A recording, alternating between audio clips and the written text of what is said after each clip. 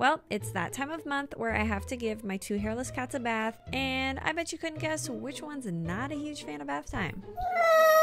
For some reason, Leela does a lot better when Roswell's in the bath with her, so let's get to cleaning because look at those paws. I've been using this Earth Bath shampoo for several years now. It works really well, and I also use these exfoliating gloves to get all the oil and dirt, especially under the chin. Okay, so Leela's pretty much done, and now it's Roswell's turn. His skin is a lot more sensitive, so instead of the gloves, I use a really soft microfiber makeup towel, and since he has no hair, he is so much dirtier. So after I take him out of the bath, they're not quite finished. I put them in their little towels, and then we gotta clean their ears, eyes, and clip their nails. Okay, so time for the ears. Roswell literally has the waxiest ears ever, and no, they're not ear mites. I've gotten him checked several times. He's just a waxy boy. So after their eyes and ears, I clip their nails, and clearly this is Roswell's favorite thing in the world. And that's it.